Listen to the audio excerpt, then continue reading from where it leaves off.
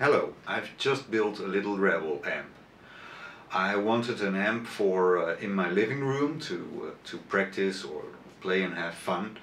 And I had an old Sunn amplifier, which is basically a Fender amplifier, but the speaker was gone and the amp was making an awful noise. So I put in a Jensen speaker, the Jensen CR8, and I built the amp. So let's start off with some sound clips of the amp with the Jensen speaker.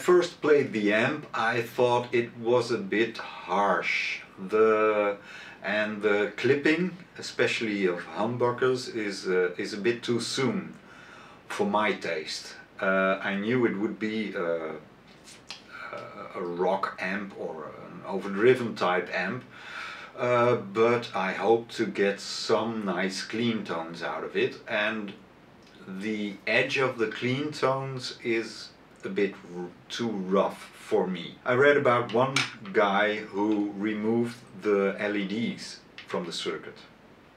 There is after the preamp there is a clipping circuit. It's just two LEDs going from the signal to ground. So they cut off some of the signal. He removed them and said it was sounding nice. So here we are. You can see the two LEDs which will clip the signal if it comes above a certain threshold. And here is the socket I told you about. I had my wires connected to this side and it didn't work. Then I put it to this side and then it worked. The focus, come on, yeah.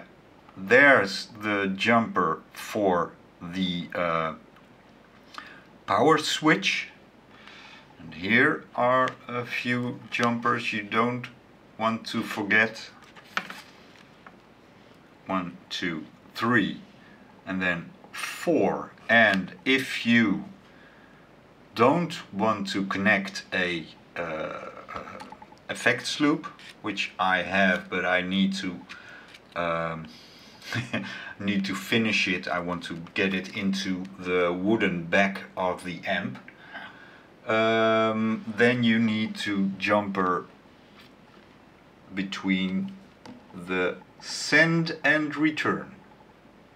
And one other thing, I've grounded the chassis. If you run the amp on a pedal power supply, 9 volt, and you use single coil, you'll probably hear some buzzing and stuff when your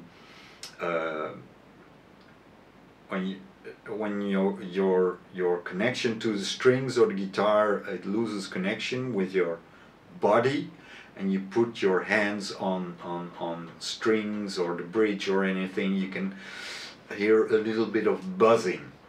That's because of the cabinet is not grounded and your power supply is not grounded, so you get a little bit of me. So let's listen to the same amp without the LED clipping thingies.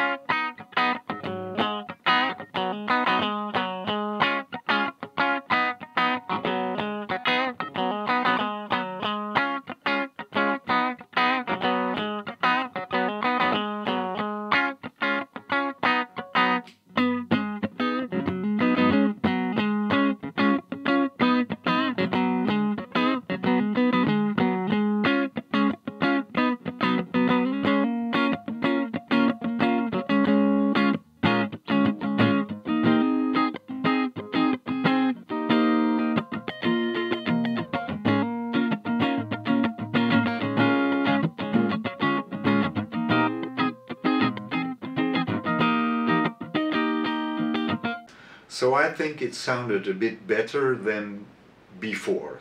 So without the LEDs, I think it's sounding better.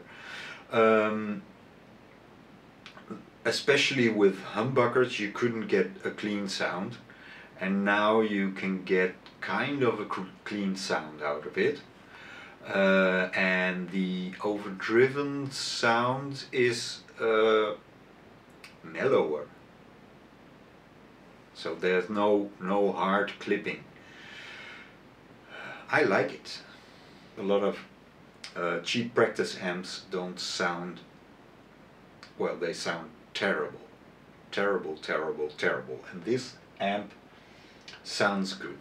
Probably that's much to do with the speaker that's in it, but the circuit is, it's just right. It works, and there's nothing funny or funky about it. I hope you enjoyed this video, and maybe see you later. Bye.